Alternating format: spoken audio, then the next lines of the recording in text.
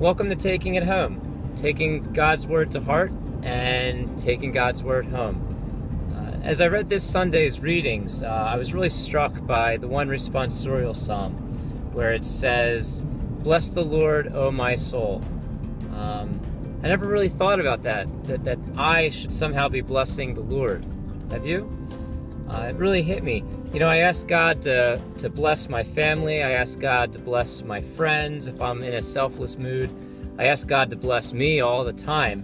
But do I ever try to be a blessing to God and give Him a blessing? Do I ever look at my life as something that should be a blessing to Him?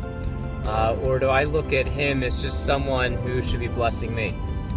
It's kind of interesting. It makes you realize, who's really in charge, me or God? And I guess if God's really in charge, then I'm supposed to be a blessing to Him.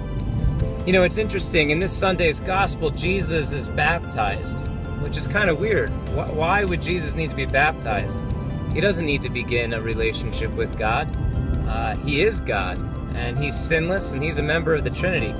I don't really think you could get a better relationship with God than to be a member of the Trinity. And yet there He is at baptism, at a sacrament, getting baptized, and He doesn't even need it. Why? I think it's because He decided to be a blessing to God, and He knew that God needed Him to set an example for us, and God needed Him to be one of us.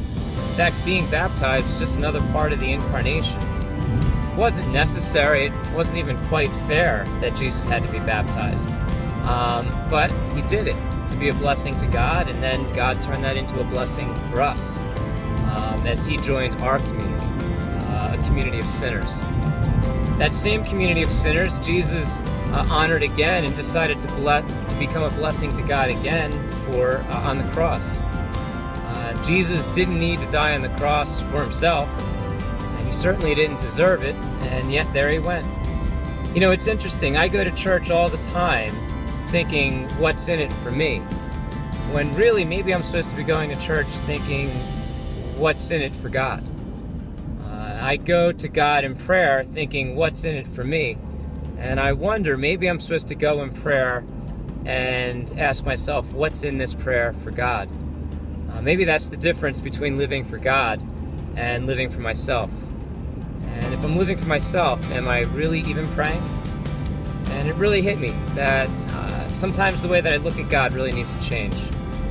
That's what God's Word says to me in this Sunday's readings. But more importantly, what does it say to you?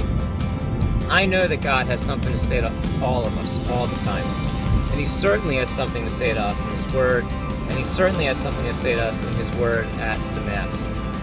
So this Sunday, go to Mass and listen for God. Ask Him, what's the one thing you need to say to me today, Lord? And maybe, as Matthew Kelly says, write it down.